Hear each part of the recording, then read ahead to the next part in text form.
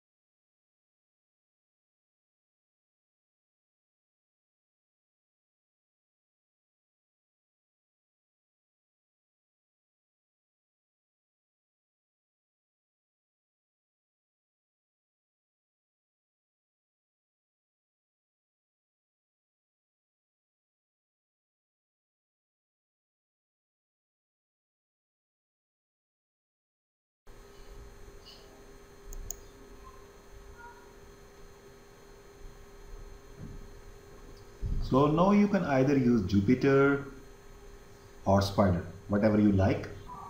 You have to pick browser in which you want to open this. So I picked Google Chrome.